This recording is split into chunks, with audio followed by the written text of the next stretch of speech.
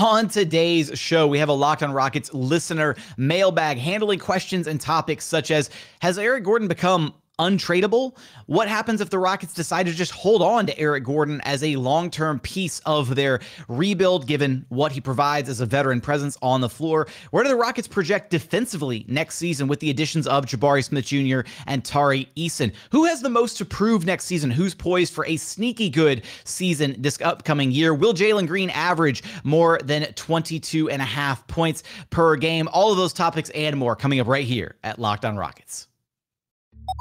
This is Mission Control, Houston. Ignition sequence start. The Houston Rockets select Jalen Green and Jabari Smith Jr. T-minus 15 seconds. Guidance is internal. Every time I step on that floor, I'm coming. You're getting somebody who's going to come in with a chip on their shoulder, somebody who's going to come in and compete from day one. 6, 5, 4, 3, 2, 1.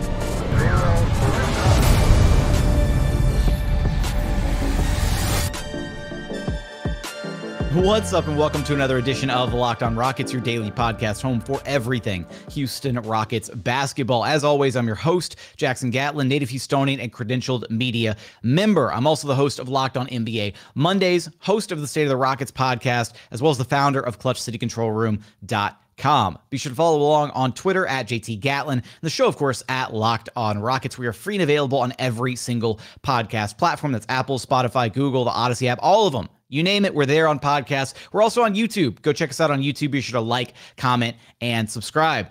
Now, for today's show, we are going to dive into a Locked on Rockets listener mailbag with a variety of different topics. We've got couple EG questions. We've got, where do the Rockets project defensively next season?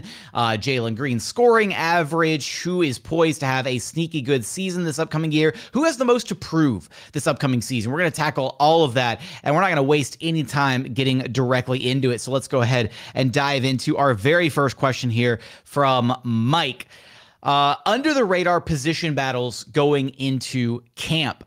Now, the number one position battle at the forefront of everybody's mind is Daishen Nix versus Ty Washington in that backup point guard spot. And I do believe that Mike kind of clarified that when asking this question, but I only have so many characters to do the cool little production value stuff on the screen, so I had to limit some of that. But yeah, that's the number one position battle, right? I think the under the radar position battle, two of them actually are going to be Usman Garuba and Bruno Fernando, actually, surprisingly, just because we still really haven't gotten a chance to really see Usman Garuba play high-level basketball for the Houston Rockets. And I think that the Rockets turning around and extending that basically a training camp offer to Bruno Fernando, an offer that could be turned into a two-way deal, he's kind of them hedging a little bit on Usman, I should say, right? Because if Uzi can't stay healthy, can't figure it out, if he doesn't work out right, then, Bruno showed some flashes last season. He doesn't nearly have the potential, the sky-high ceiling that Usman Garuba does as a defensive presence at the NBA level, all of that. But that would be an under-the-radar battle that I'd be absolutely keeping my eye on. And then it's weird because I can't make this as like a one-for-one battle, but KJ Martin and like the million forwards on the Rockets roster, right? Like, they've got Tari Eason, Jae'Sean Tate, Eric Gordon, if he's starting at the 3 spot, is going to absorb a ton of those minutes. So there's a big battle for wing minutes specifically. So maybe it's less of a positional battle and more just a battle for minutes out of the gate. And I am curious to see where Stephen Silas ultimately goes, who he awards those minutes to. And so that's just kind of an all-out, it's less of a one-for-one battle or a position battle and more of an all-out freaking brawl for who's going to get those backup wing minutes. I think we can safely assume that Eric Gordon and Jae'Sean Tate are getting chunks of them. And then past that, you've got Tari, you've got KJ, you've got Garrison, who's going to effectively have to play some wing minutes if he wants to be in the rotation. There's a lot going on there. Let's get to our next question here. Lineup prediction after trade deadline this coming season and what players need to do or will do to achieve that lineup. This is going to be, and this is from our guy Tiziano. Shout out to my guy Tiziano. Huge fan of the show. This one is a little bit harder to predict this early, and I'm inclined to say that the Rockets are kind of in a position where they don't necessarily like.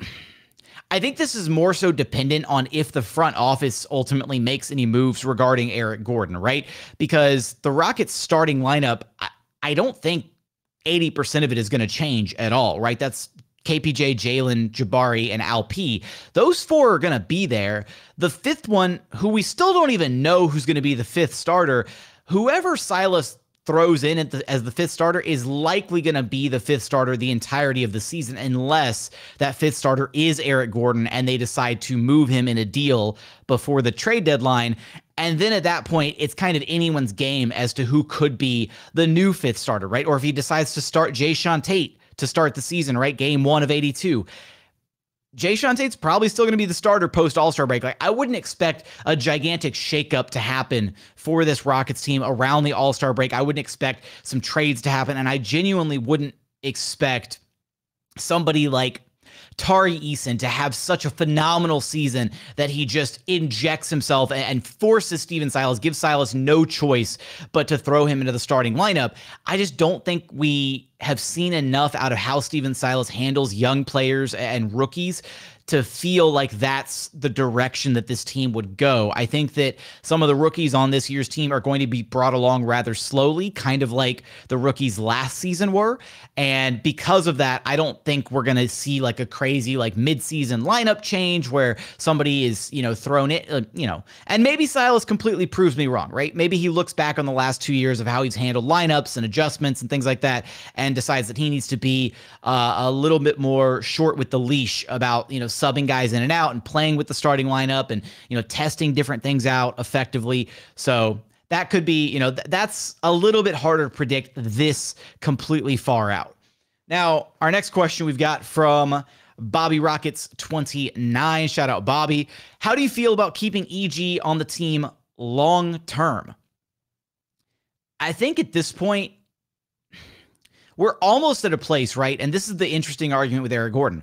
We're almost at a place where the Rockets, after this next season, effectively, they're going to want to be competitive again because that's when the picks owed to OKC start becoming an issue again. This is the last year that the Rockets have full control over their destiny, of their picks. And so it's okay if the Rockets bottom out again this season, or if they're a bad team again this season, because, they could get a top pick, right? Wembanyama, Scoot Henderson, whoever. With Eric Gordon, though, he's a valuable player, and he's on a relatively team-friendly deal for the production that he provides. The Rockets have him effectively under contract for 2 more years, although this next season, is operating almost as if it's an expiring deal because the final year of his contract, not guaranteed. Keeping Eric Gordon for the long term wouldn't be the worst thing in the world. However, I'm of the opinion now, especially with the additions that the Rockets have made to their roster, I'd rather them give up that chunk of minutes that Eric Gordon is going to consume every single night, anywhere from 25 to 30 minutes a night, whatever. I'd rather see them give those minutes to guys like KJ, like Tari, like Jae'Sean, right? Legitimate wings, like NBA-sized wings, not a guard who's playing up a position just because he can, because he's got a stockier build and he's a veteran, so he knows how to defend that position a little bit better. I'd rather see them give those minutes to those other players moving forward to really kind of gather more data on what the Rockets have with those guys before deciding like, oh, well, KJ is going to get squeezed from the rotation because EG's got to start and then they've got to give minutes to Tate and then minutes to Tari. Like, I don't want to see young guys with a lot of potential, with sky-high potential, like KJ Martin, getting squeezed from the Rockets rotation in favor of a veteran like Eric Gordon. We saw some young guys like KJ being squeezed for minutes last season in favor of guys like Daniel House Jr. and David Nwaba and stuff like that. And it was kind of odd. So I'd rather not be the case.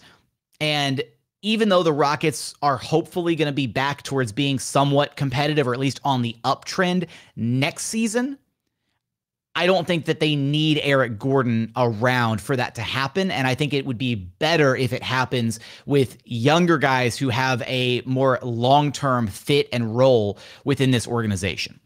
Coming up, we're going to dive into more listener questions. We're going to get there after a quick message from our friends over at BetOnline, because betonline.net is the fastest and easiest way to check in on all of your sports betting needs. Find all your favorite sports and events at the #1 online source for odds, lines, and games. You can find reviews and news of every single league, including Major League Baseball, NFL, NBA, NHL, combat sports, esports, even golf. They've got you covered for everything over at BetOnline. Right now, you can take a look at who the favorites are for the 2023 NBA title. Leading the way, the Boston Celtics at plus 400. You got the Milwaukee Bucks at plus 550. The Golden State Warriors, not the favorites to repeat, sitting in third place at plus 700. You got the LA Clippers, John Wall's new home, at plus 750. And then rounding out the top five, the Phoenix Suns at plus 1,000. Where are the Rockets on this list? Hang on. Rockets are dead last at, how many zeros is this? 1, 2. Is that plus 100,000? All right, go throw some money on the Rockets to win the title. Go throw like $10 on the Rockets to win the title, and you'll get an insane return on that. But yeah, for all of those odds and more, be sure to check out BetOnline. Go visit their website. Use your mobile device to learn more about the trends and action available to you. BetOnline, it's where the game starts. And continuing on here at Locked On Rockets, your daily podcast home for everything Houston Rockets basketball. Let's go ahead and continue on with our listener mailbag here. And our very next question comes from Doobie the Chef on Twitter. Where do you think we could project defensively ranked in the league next season as a team? You know, it's crazy because immediately after the draft and everything, I was very much a proponent of the idea that the Rockets have almost shifted their defensive identity seemingly overnight, right? With the additions that they got, the players they got, Jabari, Tari, they're going to be a bigger team. You're starting Alperen Sengun instead of Christian Wood. They're still bringing back defensive key pieces like Jae'Sean Tate, more, at this point, pretty likely Eric Gordon, it seems like. Other young guys taking strides defensively, KPJ, Jalen Green, adding Lionel Hollins is going to be huge for this Rockets defense. That said, this is still going to be a young team, right? And they're still going to make young player mistakes. They're still going to have to learn how to play together. They're still going to have to learn how to get accustomed to NBA schemes. I think that Jabari by himself is going to cover a lot of ground defensively and make up for a lot of mistakes that the Rockets make defensively. And I think that that's the impact that we saw him have in Summer League, right? Where we saw Jabari just cleaning up left and right and basically being like this one-man wrecking crew defensively. I think we're going to see a lot of that in play with the Rockets starting lineup this next season. I am hopeful that the Rockets aren't going to be dead last in defense. I tentatively want to say that they will be somewhere 20 to 25, like in that range for the majority of the season. And I'm hoping that they finish the season somewhere 15 through 20. I think for a team as young as the Rockets, that is an absolutely attainable goal. And that is a respectable goal if you achieve it, to say, hey, we went from being dead last in defense this past season to less than a year from that to being a middle of the pack team defensively. And then you keep that trend going into the following season where you build on that foundation, you build on those principles, and you hopefully, launch that team from being, middle of the pack 15 to 20 defensively into that upper echelon of 10 to 15 or even a top 10 defense, right? If you're thinking the Rockets are going to be a top 10 defense out the gate to start the season, I would just implore you to pump the brakes on that really quick, because again, they're going to be a young team, so they're going to make a ton of rookie mistakes. A lot of that's still going to happen. We're going to see a lot of the same frustrations we had last season again this year. The difference is there are some pieces individually, like Jabari, like Tari, adding those guys, adding the size to the roster, all of that. Those individual pieces are going to help situationally. And so it might not look as bad at all times. And there's going to be moments where it looks really, really good. But I think the averages are still going to be less than desirable to start the season at least. Let's go to our next question here from Sean. So, any likelihood the Rockets have Josh Christopher bring the ball up in a Sengun-centered bench unit?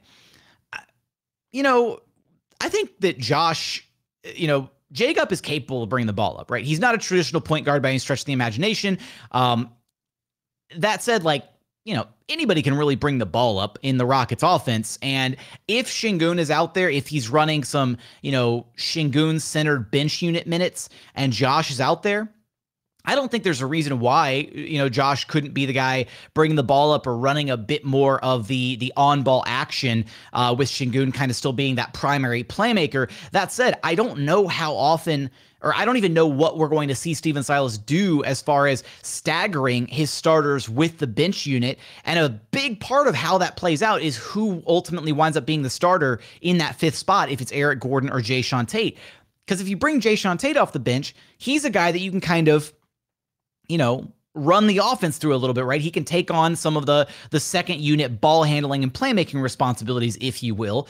Whereas if you start Jae'Sean Tate, then maybe the Rockets ultimately decide to stagger, or not stagger, I should say, Jalen Green and Kevin Porter Jr. If they keep those two guys together for a majority of their minutes, maybe they do something like they sub out Alperen Sengun early in the game at like the 5 or 6 minute mark, and then they bring him back with, a couple minutes into the second quarter, and then he's kind of running the show in that second unit offensively, I should say, from an offensive perspective, when Jalen Green and KPJ are getting their rest. Maybe Stephen Silas decides he wants to go and stagger KPJ and Jalen Green like we saw him do for stints of last season, effectively giving each of those guys a chance to run the offense on their own without the other on the floor. A lot of those questions are going to be answered as soon as we get to training camp, because we're going to get a better idea. I shouldn't say training camp, I apologize, preseason, because as soon as we get to preseason and we see the first game or two, we'll have a very solid idea of what Stephen Silas's preliminary rotation is going to look like, because it's one thing to hammer down, all right, these are going to be your starters. It's a completely different battle to try and scope out, all right, these are the guys who are going to be subbed out at this point. This is going to be the bench unit. This is how the starters are going to stagger with these other guys. We have an idea of what some of the lineups are going to look like. But as it stands right now, I don't see why Josh Christopher couldn't be, effectively the primary ball handler in a Sengun-led bench unit, at least maybe for stretches of the game, right? Because there's definitely going to be points out there where those two guys are probably sharing the floor, and it would help, right, to have Josh bring the ball up, get Sengun set up offensively, that kind of thing. Let's go to our next question here in this segment from Jalen. Who do you think out of the Rockets is going to have a sneaky good year this season? I think that Jae'Sean Tate is poised for a legitimately good year. And I also think, and this is weird because he's going to factor in a couple more of these questions that we've got coming up. Also, Kevin Porter Jr. KPJ is poised for an absolute breakout season. And less so Jae'Sean Tate, right? Like Jae'Sean Tate's not going to put up all-star numbers or something this year. But I think that the fact that JT's going into his third year, he just re-upped a new contract. He's comfortable in his role with this team. He's established a lot of the trust with the coaching staff. He's being widely regarded as one of the veterans on this Rockets roster. I think that Jae'Sean Tate could be headed for a very solid year this season, especially because I'm hoping he isn't played out of position this year. I'm hoping that Silas and company use him as a legitimate 3, not an undersized 4, at least not full-time like he did last season, because I do think that that's a disservice to JT, right? That's a disservice to Jae'Sean Tate. Playing him at the 4 spot, you're playing against bigger, stronger dudes. Even though Jae'Sean Tate can do it situationally, I don't think he should have to do it for an entire 48-minute game. Play him at his natural position on the wing and watch him flourish, being able to lock down actual wing players defensively rather than going toe-to-toe with 6'8", 6'10", sometimes 7-footers down low, that kind of thing. So I do think it's Jae'Sean Tate, and I do think KPJ, right, after everything that we saw last year out of him, I think that he's in a prime position to have an explosive year to really look insanely good. And so maybe it's not sneaky for KPJ. Maybe that's more so the expectation for KPJ, but he's the other name that I would kind of throw into the hat for the Rockets as far as, a sneaky good year this season. Coming up, we're going to dive into the rest of our Rockets mailbag questions. We're going to get there in just one moment. And final segment here at Locked On Rockets, your daily podcast home for everything Houston Rockets basketball. As always, we are free and available on every single podcast platform, including YouTube. Go check us out on YouTube. Be sure to like, comment, and subscribe. Let's go ahead and continue on with our Rockets mailbag questions. Let's get this next one here. Do you see KPJ as a main piece for this team moving forward? I would prefer a playmaking defender at point guard. As it stands right now, yes. Like, I don't... The way KPJ and his future is going to be regarded by the Rockets, right, is dependent on how this next season looks, right? There's no more Christian Wood. There's no more of that uncertainty. There's no more of the cloud of, okay, it's his first year at point guard. How's he going to look? All this.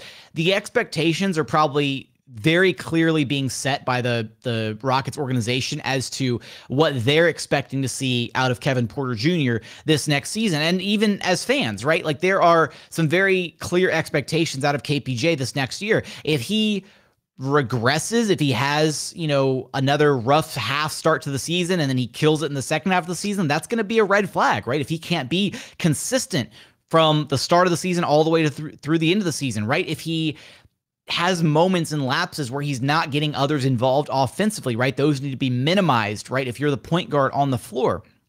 I think that right now, yes, KPJ is a main piece for this Rockets team.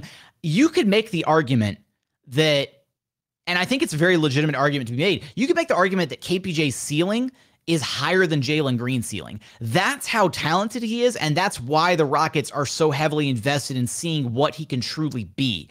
Because if KPJ hits the ceiling, that is a future perennial all-star type player. A dynamic shot creator and shot maker who can play at a high level, who's been able to defend at a high level, who's shown progress defensively at a high level, who can shoot the ball insanely well, who can play on or off the ball. All these variables for KPJ. So I understand the desire, right, to have like a Patrick Beverley type next to, Jalen Green, or a Marcus Smart type, right? Defense first, and, we'll hit shots and we'll be hard-nosed and gritty and all that. I don't think that Jalen Green has shown to be that type of playmaker or offensive engine yet, to where you feel comfortable in not having another subsequent primary ball handler next to him. And there's very few point guards that kind of fit that mold anymore in today's NBA. A lot of point guards are very much like dynamic scorers, creators, guys who are going to be able to score the basketball at a very elite level. Those traditional, like, floor general point guards are few and far between in today's NBA. And again, when you look at like the Marcus Smart types, the Patrick Beverley types, the Malcolm Brogdon types, like, there's just not a ton of those guys out there. And there's not a ton of those guys that are young that are out there, right? Like, I guess Jalen Suggs is like the first guy that comes to mind, is like that kind of guy that fits that more so floor general role, traditional point guard scheme, whatever. And if you're looking for that, the Rockets have two guys that kind of fit that mold in Daishen Nix and Ty Washington, right? Those two guys are definitely more traditional point guards than Kevin Porter Jr. is. So if things don't work out with KPJ, the Rockets have two guys waiting in the wings who have shown and flashed a lot of talent and who may be able to be like that replacement piece moving forward within the Rockets lineup, within the Rockets rotation.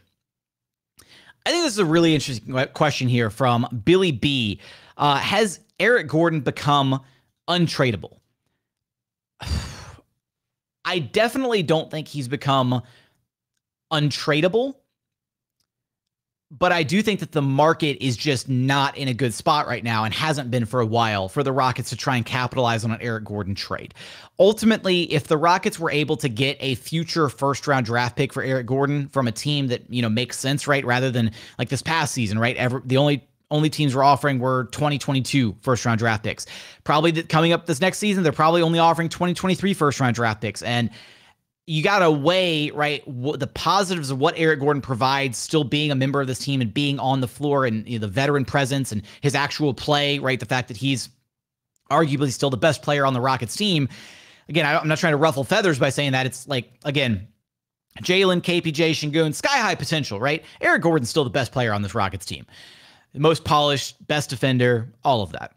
So all that to say that I think the Rockets just haven't been in a position to capitalize on a trade for him. So it's less so that Eric Gordon is untradeable, and more that the market is not in a great spot for EG to be dealt. And the teams that EG would would fit on best are also being stingy and reluctant with their draft picks, right? We saw Phoenix being reluctant to deal a pick this past season. The Lakers are in a position where they would desperately, could use, Eric Gordon and his services. He'd be a primo fit for what they're trying to do. They've only got their 2027 first and their 2029 first round draft pick to play with. So they're not trying to move either of those unless they're getting back like a star caliber player, right? Like a Westbrook for Kyrie Irving type swap. So the teams out there that make sense as potential Eric Gordon landing spots are currently, indisposed of, or at least, they're just playing hardball. And last thing to consider is the Kevin Durant domino, right? Kevin Durant has like completely put a stoppage to all other trades and moves and whatever, because every team is waiting with bated breath, trying to see what KD is going to do, what direction he's going to go, where he's going to get dealt. And I feel like that is currently the dam that is holding up any other subsequent moves during this offseason period. And as soon as the KD trade happens, if it happens during the offseason, we'll see a subsequent few like trickle-down trades happen right after that, where teams are like, okay, we missed out on the KD sweepstakes. Who else is still on the market that we can get to improve our team right now? And Eric Gordon is easily one of the names at the top of that list for a team that wants to be viable in the playoffs and wants to compete for a chip right now this next season.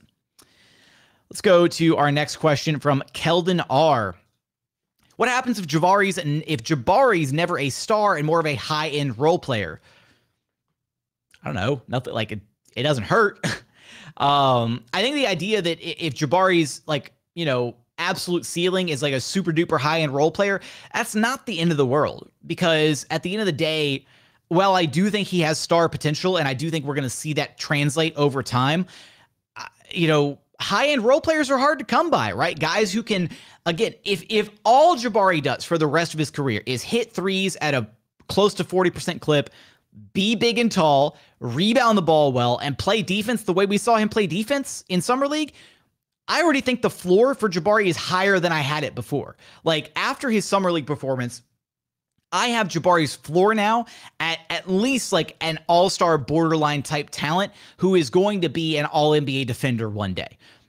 And so with that, like increasing his floor, I don't even think his floor is anymore like it's not a high-end role player anymore. His floor is a low-end all-star who is able to impact the game defensively more than he does offensively, right? If he never adds anything else to his offensive bag, then he's effectively, a lengthy guy who can attack off the catch a little bit, spot up three-point shooter, elite, hyper elite shooting big man who can play the 3, the 4, the 5, who can defend multiple positions.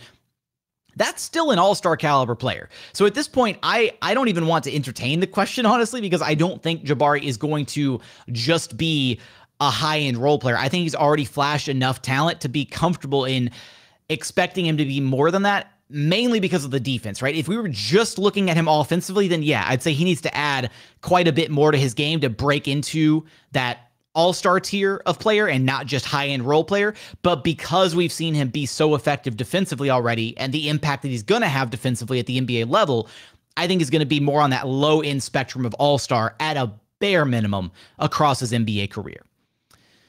Let's go to our next question from CTM2187, a nice, it's kind of a bot sounding name, but I'm assuming it's initials. So thank you, CTM, for your question. Who has the most to prove on the Rockets? Who's in trouble if the player doesn't have a good season? Most to prove is KPJ. Like, sorry, that's easy pickings here. Low hanging fruit maybe for this question. Who's in trouble if the player doesn't have a good season? KPJ? Like, I think that this year is going to be big, right? This year is the two biggest years for players, for people on this Rockets team. It's Kevin Porter Jr. and Steven Silas. This is like the make or break year for both of those guys, right? Steven Silas has to show that he can be the guy moving forward for this Rockets organization, that he's not just the developmental coach or the coach to have, at the beginning stages of the rebuild. He has to show that he's the guy long term. And so we need to see enough out of him to feel confident in saying, we want Steven Silas here long term. Not only that, KPJ, right? If KPJ has a stellar year, he's going to get a payday. He's going to get a big contract, and he's going to be the guard of the future for the Houston Rockets. If he has a bad year, I mean, he cost himself a payday.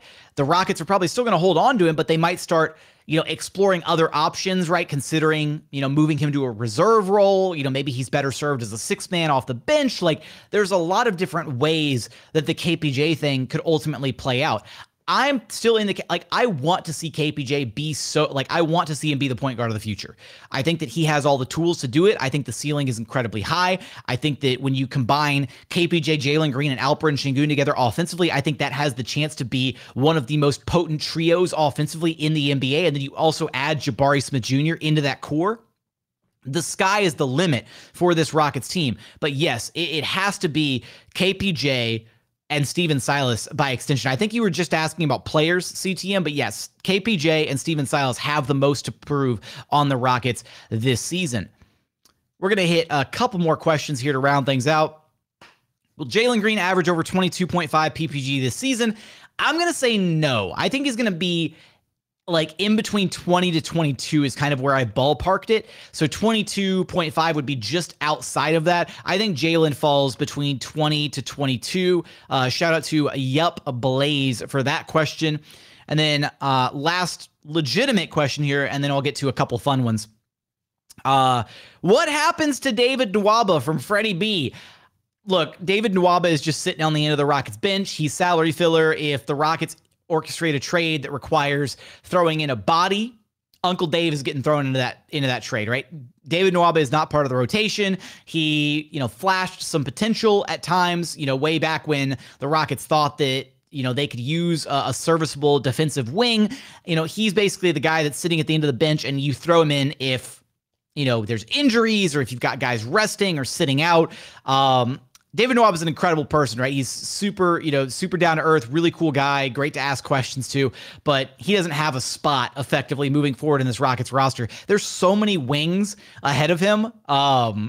He's just either going to, expire, or the Rockets are going to throw him in as contract filler, or maybe there's a team desperate enough out there that they throw a second rounder to Houston if they just need a serviceable wing body at some point this next season. So those are the end of the legitimate, serious questions. Although we did have two more fun questions here, and I'll just do partially on one of these because I wasn't able to put. I can't, go one for one here, but one of the questions from Average Goblin was, which Parks and Rec character would each person on our starting lineup be, and why? I wasn't able to do I couldn't come up with one for one comps for each of the starting lineup, but if we pretend that Eric Gordon is going to be one of the starters, I think you have to say that EG is Ron Swanson, because EG has those moments, right, where he's super animated and he's, laughing, having a good time. But he also has those moments in the pressers where he's just very serious, down to earth, doing his job, babysitting all the kids, all that. I think that fits kind of Ron Swanson to a T. So I'm going to say Eric Gordon is Ron Swanson. I'm also going to think about this a little bit further and see if I can figure out any more connections that don't necessarily have to do with just the starting lineup, but just other players on the roster as they relate to potential Parks and Rec characters, because I love that question. And then our final question was from longtime listener of the show, Stormy, who asked if I would grow out a mullet to take a side-by-side pic with none other than Gary Bird, Gary the Mullet Bird himself. If I could guarantee that I could get next to Gary Bird and he would willingly take a side-by-side mullet picture, I absolutely would grow out the mullet. We'll do Locked On Mullets here at some point this season, if I can guarantee that. If Gary Bird actually does grow out the mullet, then maybe I'll have to say, hey, man, people want me to grow out a mullet to match you. We take a picture when it happens, and we'll see how that plays out. But that's going to do it for today's episode. As always, appreciate you for tuning into the show. If you haven't done so yet, please consider subscribing wherever you listen to your podcast. That's Apple, Spotify, Google, the Odyssey app, free and available on all platforms. We're also on YouTube. Go to YouTube, search Locked On Rockets. Be sure to like, comment, and subscribe. But as always, thank you so much for watching. Thank you so much for listening. We look forward to having you back right here at Locked On Rockets, your daily podcast home for everything Houston Rockets basketball.